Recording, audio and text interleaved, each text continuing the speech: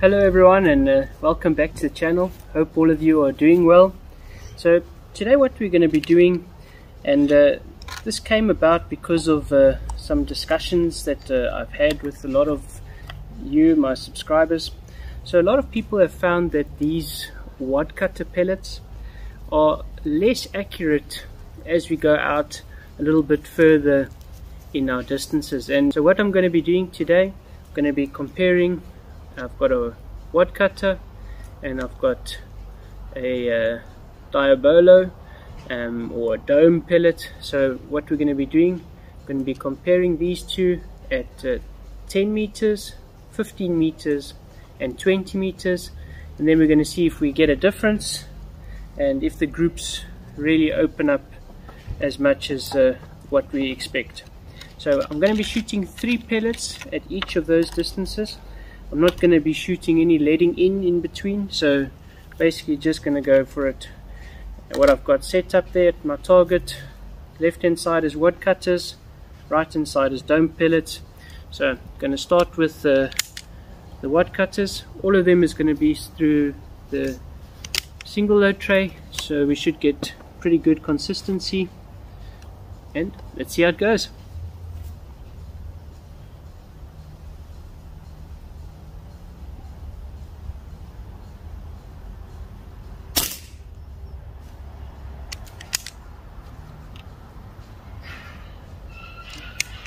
So we do obviously expect that the groups will open up. What we want to see out of this is how much do they open up, and does the one open up more than the other.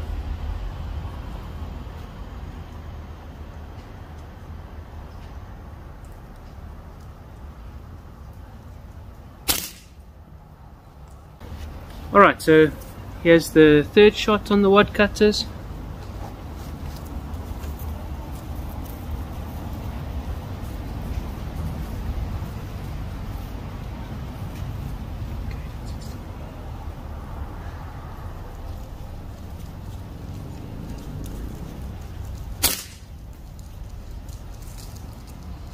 Alright, so that looks like they're all touching.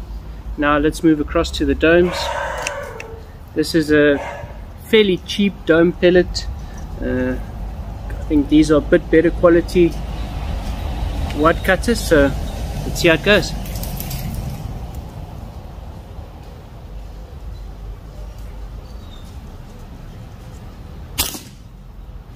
And just remember, we're not looking to the proximity to the zero, but rather looking at the groups.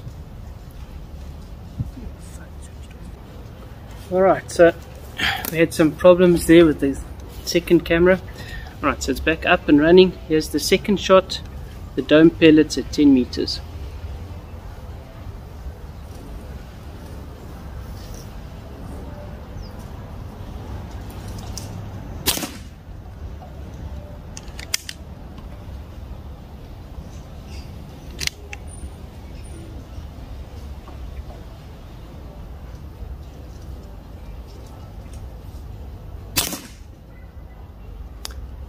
Alright, now I'm going to move back to 15 and see how it goes. Alright, so now we're at 15 meters. This time round I'm going to start with the dome pellets. So,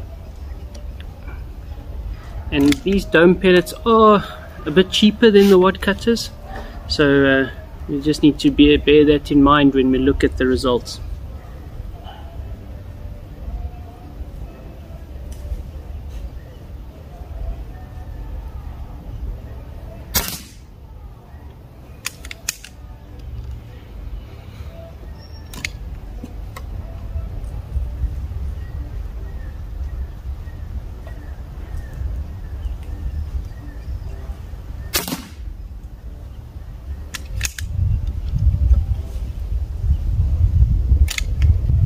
Right, this is the third one at 15 meters.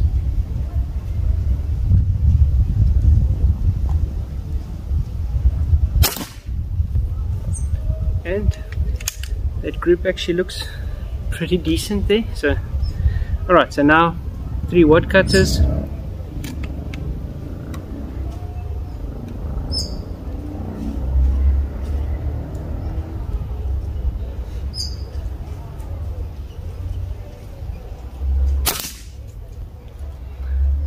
Right, that one has actually gone up quite a bit.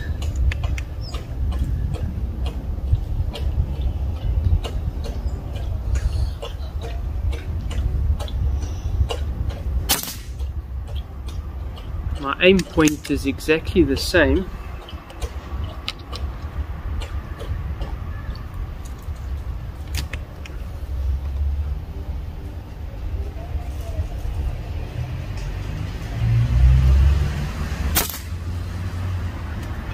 Okay, so I think we're starting to see a bit of a difference.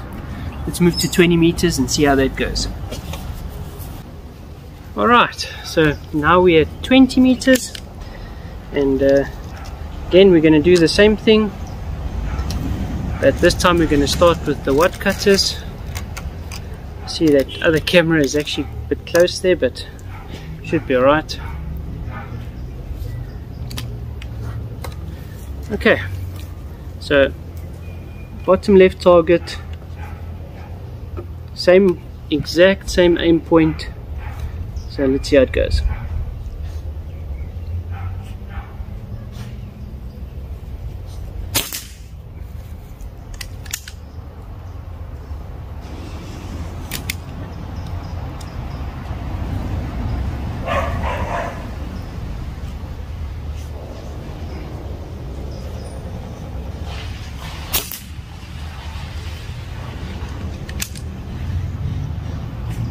Does almost seem to me like I can see the Wadcutters a bit better.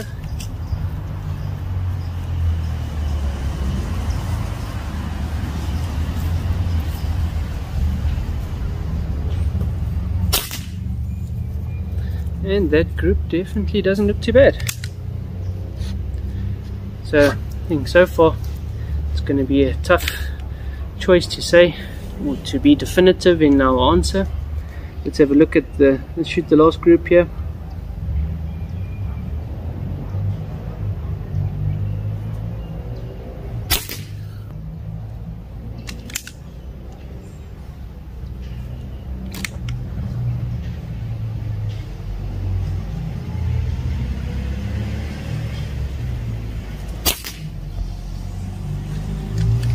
Still looks pretty tight with the domes.